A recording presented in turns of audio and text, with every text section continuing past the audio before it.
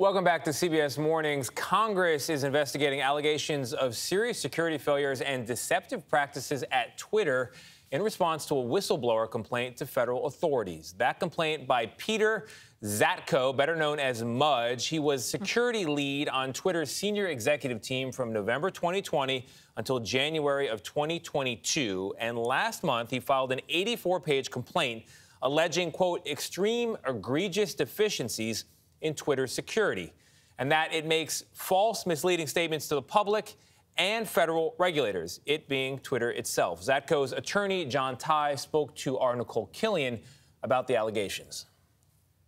What he found inside this company was unlike anything he'd seen elsewhere. Does he still believe that Twitter users are still at risk? Absolutely. And that's why he reluctantly has decided to become a whistleblower.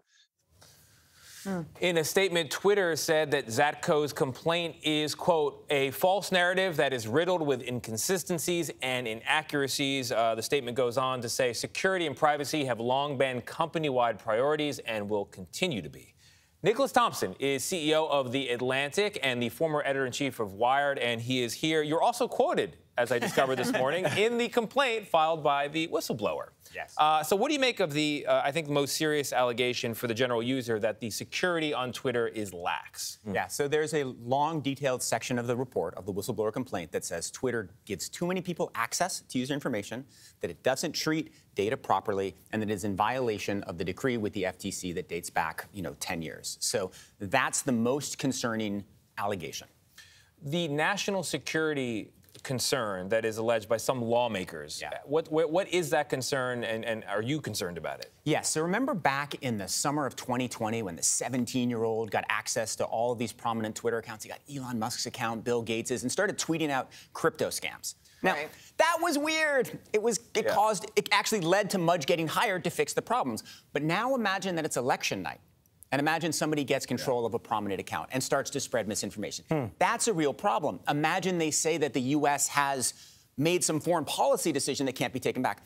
Twitter is very important to public communication. If hacks are a real risk of that sort, that's a problem. That's important. Well, and it is a real problem. Back in even 2013, if you go back, it was tweeted out that there were some explosions at the White House. It sent the Dow plummeting. And we've only now, as we've become this 24/7 society, latched onto some of these things over and over and over again. If I'm an average user, what is the biggest problem for me in this? So if you're an average user and you believe I am.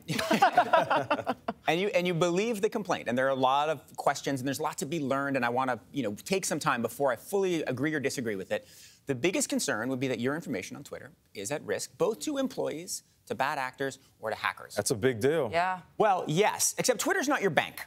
Right? They have your phone number. They have your DMs. There's a lot of stuff you don't want accessed. Of course. But it's not like your life is going to be saying. ruined if a 17-year-old gets access to your account. Now, what's in Nate's DMs? Yeah. It depends on the person. It's a very fans wanting autographs. That's it. Now, Twitter say that they fired Zatko for poor performance. So how much of this is, I guess, factual, and how much of this is a disgruntled former employee? They say he's being opportunistic, and it all dovetails with Elon Musk trying to claw back his bid to buying Twitter. I mean, the timing is a little suspect. The timing is extremely interesting. Twitter is definitely very critical of him. There are some Twitter employees who've said, this guy, we don't really believe this guy. There are other people out there who are like, this is the greatest mind in security ever. Like, how can you possibly say anything bad about him? So more to learn about that. But it does dovetail with the Musk case extremely interesting ways and just gives that soap opera a little extra spice. Do you happen to know how he got the nickname Mudge? I don't know. I don't know either. I've been looking for it in the coverage. Please find me on Twitter. Send him a DM. Nick Thompson, thank you so much. We appreciate you.